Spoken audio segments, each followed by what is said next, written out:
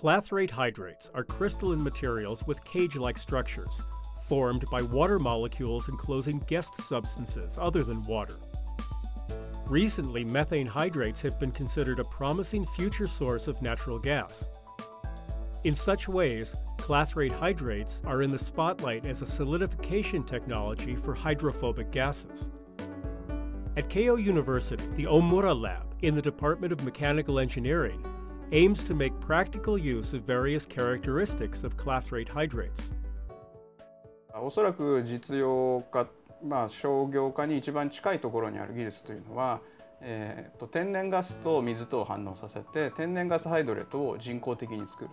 と、この人工的に作ったハイドレートの形でですね、天然ガスを輸送貯蔵するという技術開発が、日本ではもう20年近く進められてきています。これが間もなくあと10年はかからないのではないかと思うんですけども、この技術が世の中に出るだろうと、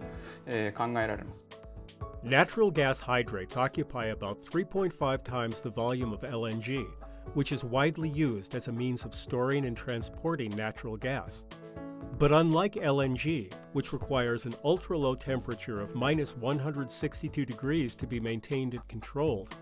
natural gas hydrates only require -20 degrees. This makes them a promising alternative technology for transporting natural gas. In addition, because Clathrate hydrates can enclose substances at the molecular level, they're also being considered as a way to store hazardous materials or unstable substances like ozone, which is difficult to store. 新しい結晶構造ですね、新たに見つかったりですとか、あるいは新しいハイドレートを、我が研究室でも見つけ出していたりと、まだまだ基礎学術としても大きな広がりが残されている分野、